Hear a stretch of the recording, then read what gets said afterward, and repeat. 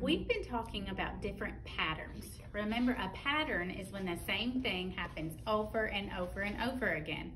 Here are some patterns in this picture. Let's look at the flags. Red, blue, red, blue, red, blue, red, blue. That's a pattern. You can make patterns with colors. They're all flags, but they're all different colors. Well, they're not different colors, but they're red and blue, red, blue, red, blue. All right, now let's look at the people. We have boy, girl, boy, girl. You can make a pattern with boys and girls. Boy, girl, boy, girl. What would come next? Boy, girl, boy, girl, boy. A boy would come next. And let's look at the window. This window has 4 panes or 4 pieces of glass. This one only has 2. This one has 4. This one has 2. 4, 2, 4, 2. That pattern would keep going with 4 and 2. All right, let's look at the back. Here we have a pattern with counting bears.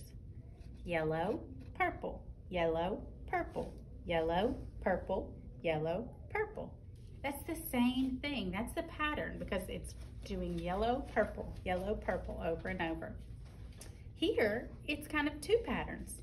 We have triangle, square, triangle, square, triangle, square, triangle, square.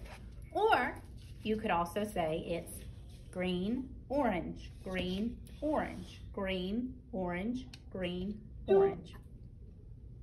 That's also a pattern. I want you to practice making patterns at home. You practiced with the Unifix cubes yesterday. Practice with the cubes. Blue, white, blue, white, blue,